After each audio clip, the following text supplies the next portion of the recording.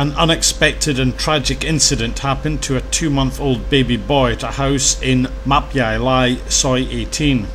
His mother had just fed him and placed him face down on the mattress next to his 30-year-old father. Then the mother went out with the baby's grandmother. On their return, they found that the baby wasn't breathing. They rushed him to the Pattaya Memorial Hospital, where the staff were unable to revive the poor boy. It is thought that the baby died from asphyxiation when he was placed face down on the mattress and was perhaps too young to be able to roll himself over.